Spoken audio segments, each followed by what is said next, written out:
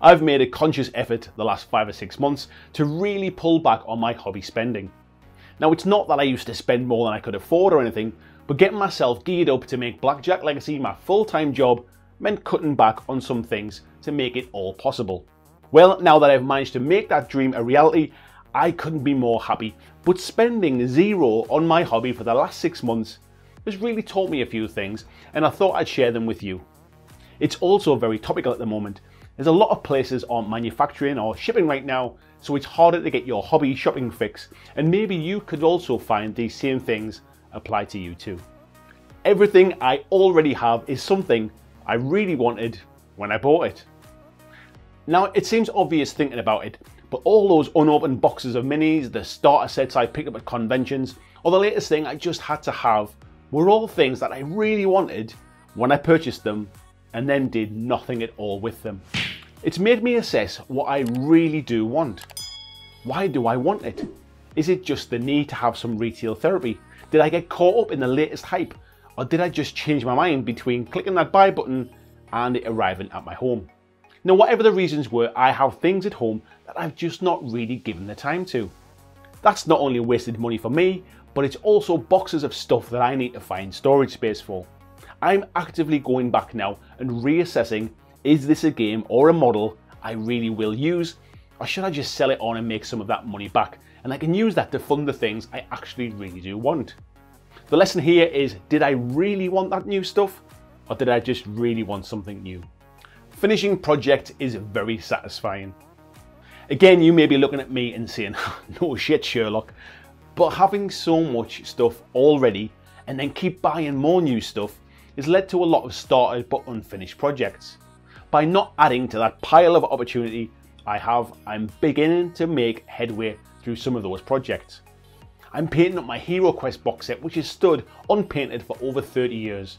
I'm working my way through my Hellboy Kickstarter pledge. My Blood Red Skies planes are now ready to see the Battle of Britain, and more than anything else, I'm well on my way to my first ever fully painted 2,000 points Kings of War army.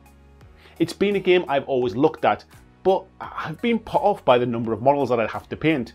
I've bought models in the past, I've looked at all the plastic, and I've just shut the lid on the box.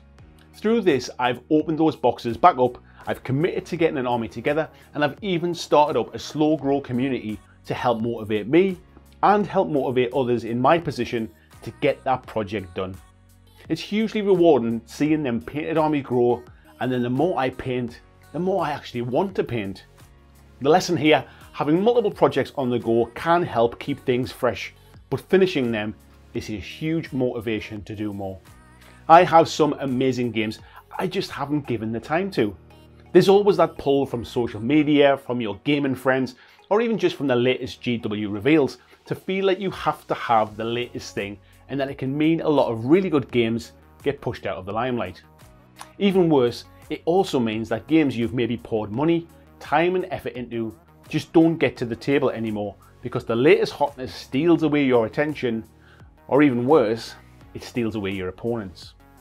Just because the latest new shiny thing hits the market, it doesn't suddenly make all of your other games worse.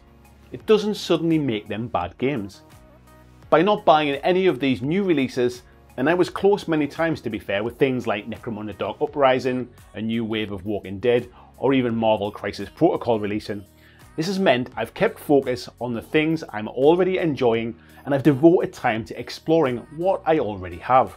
Playing more Warcry, for example, teaching my wife to play Dreadball after it sat on my shelf for just far too long, and now we're having regular home games during this lockdown. I've also devoted that time to keeping the dwarf army growing and using the stuff I already had until I reached the point that I'd painted everything I owned for those little angry men. I've broken out Batman Gotham City Chronicles, and I finally put the time into understanding how to play the game, and I really enjoyed it. I've played Blood Red Skies after it sat ignored, and again, I enjoyed the game. This tabletop gaming industry produces some amazing games that sadly don't get to see the light of day. And now with me doing this full time, I'm aiming to try and change that in some little way and shine a light on some of those. The lesson here, the latest does not mean it's better, and even if a game is old, it's still new to me if I haven't played it yet. The fear of missing out is like the bogeyman. it's not real. Okay, so maybe it feels real at the time. Maybe I felt like everyone around me is buying the new big thing, and if I don't buy it now, I'll never get the chance. There's been some great examples in the time period I'm talking about, such as the Sisters of Battle box set and the Clone Wars Star Wars Legion set. I almost got caught up in the hype both times and almost bought stuff I now know I just didn't need. I don't even play 40k, and I already have a fully painted Legion starter box from the Vader loot release that just doesn't see the table nearly often enough. Having a really motivating reason to not get caught up in the hype and stop myself from spending on these short supply releases has shown me that I actually don't get the regret afterwards for not buying. I don't feel like I've missed out. That's not to say if there was something new that I really did want now and I know it's going to be in short supply, that I wouldn't buy it. But now I know what I really do want and what I used to think I didn't want to miss out on, and they're two very different things.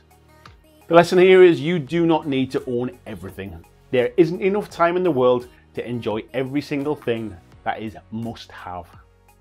It's amazing how much you can save by hobbying with what you have. Now, maybe I'm a bit of a special case here.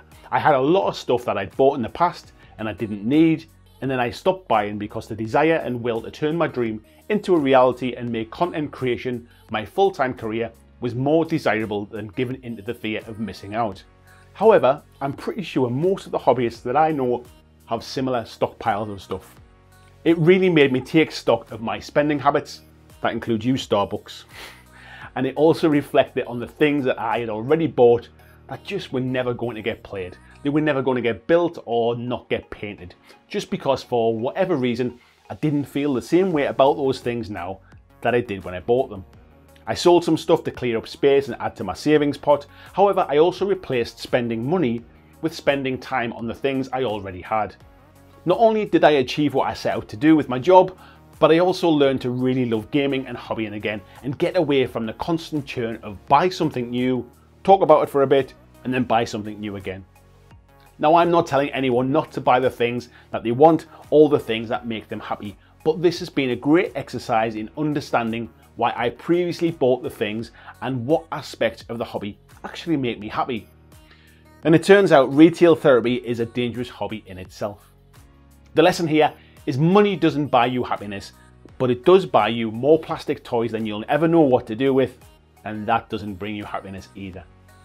Now, none of what I've said today is rocket science, but sometimes you just need to kind of step back, take a look at the bigger picture, and understand exactly what it is about this hobby that you enjoy and why it's the hobby that keeps you coming back. Thanks for watching my video. I hope that you really enjoyed it. And if you did, why not consider clicking on the suggested video below to see more of the work that I've done. If you'd like to support the long-term sustainability of this channel, why not consider checking out my Patreon, where you can pledge and support from as little as $2 a month. And there is lots of different tiers and bonuses, which will give you access to a private Discord server. It will give you free t-shirts, free mugs, a podcast every month, and a number of other things, including getting your name at the end of every video, like these awesome folks who already support me now.